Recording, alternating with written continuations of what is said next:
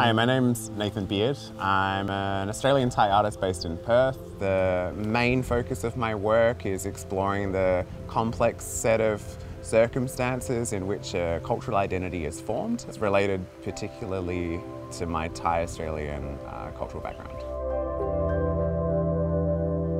It was always interesting to me because the sort of historical associations of mining, and I wanted to sort of research the museum there and sort of see what material that they had that might have related to issues of migration around the gold rush. In particular, traces of maybe Asian Australian migration to the region. There was a large range of studio portraits.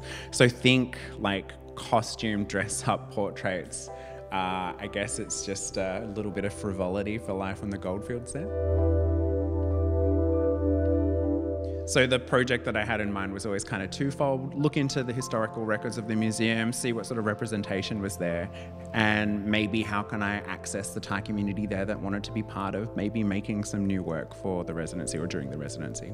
So I was looking, I think, mainly for photographic subjects. I wanted to reproduce some of the studio poses of particularly some of the Japanese migrants that were in the records, just the way that they're sort of posed and very composed stoically. And then I wanted to sort of reproduce that with any people of the Thai community nowadays that would want to volunteer.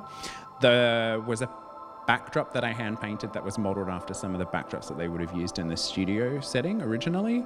But I did it in like purple tones that sort of reflects my sort of interest in orchids and purple being a pretty Thai colour. And it just seems like it was more diverse than what friends had told me who had grown up there maybe 20 years ago. It seems to have changed a lot demographically in the last couple of decades.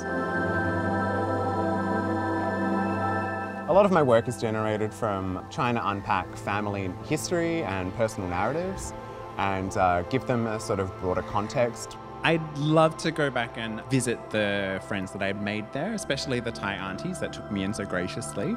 And I'd love to go back in order to complete the work and participate with the other local artists that I met there, who were all very encouraging and sort of very interested to try to help out where they could.